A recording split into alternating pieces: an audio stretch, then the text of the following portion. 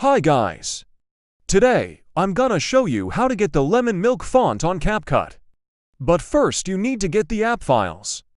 Go to Safari or Chrome and type dafont.com. Now press here and type lemon milk.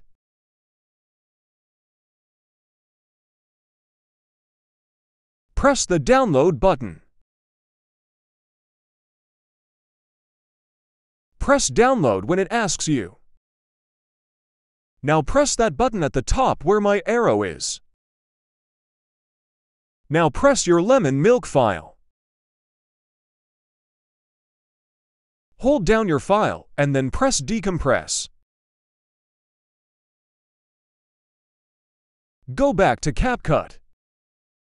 Enter text and say something.